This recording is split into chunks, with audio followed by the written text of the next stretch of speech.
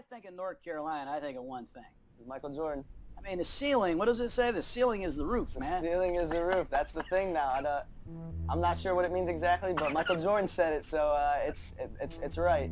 But when you look at North Carolina, if you close your eyes and say North Carolina Tar Heels, I'm thinking of Michael Jordan, I'm thinking of basketball. Roy Williams, who's the #1 seed in the tournament? The Tar Heels. Right, man, Roy Williams. They win national titles. This is a basketball school. You're from Ohio. There's no way you go to North Carolina. Yeah, that was also one of the things that was intriguing to me. I wanted to go down to North Carolina, and I kind of wanted to make it a football school as well. But the one thing that I admired about you the most is I saw this game against Virginia.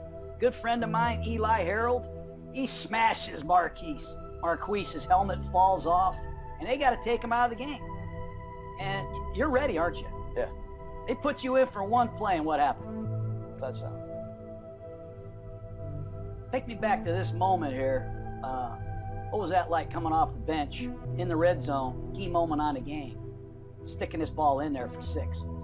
Yeah, it was crazy. It just happened so fast. I really didn't have much time to think about it. His helmet comes off. They call my number. I grab my helmet. I run in the game, get the signal, identify the defense, and I knew once I saw the coverage that it was going to be a touchdown. All I had to do was throw it to the wide open receiver.